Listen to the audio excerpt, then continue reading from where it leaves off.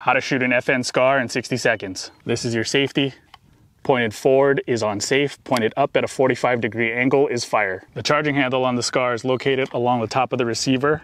It can be on the right or left side. Mine is currently set up on the left-hand side. This is your front sight.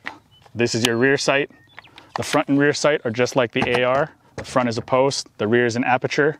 You look through the aperture, center the post, and whatever that post is on is what you're going for. To load the magazine, put the round right on top of the magazine and push straight down. To load the SCAR, put the magazine in, pull the charging handle and let it go. To fire, flip the safety off and squeeze the trigger.